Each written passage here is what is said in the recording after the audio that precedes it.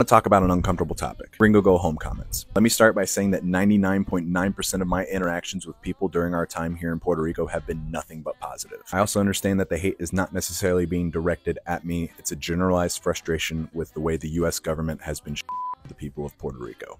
I understand that the Jones Act raises prices on most imported goods and makes it difficult for Puerto Rico to export many goods. I think it's wrong when Americans move here solely to take advantage of tax breaks like Act 22 and 60, causing prices to rise, and then they can't even be bothered to at least embrace Puerto Rican culture or show respect to the Puerto Rican people.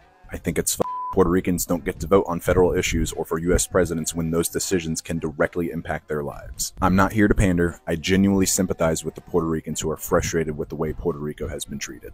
And just so you know, we don't live here, we don't own property in Puerto Rico, we are just on an extended vacation that is unfortunately coming to a close. This is not me complaining because the gringo can't handle hate. At the end of the day, the internet is a weird made-up place, and I don't let the opinions of those who don't even know me bother me. All I'm saying is don't assume that all gringos support what the people of Puerto Rico have been put through. I just try to put out content to teach people how to respect Puerto Rico and her people. I also do my best to showcase the beauty of the island and its culture.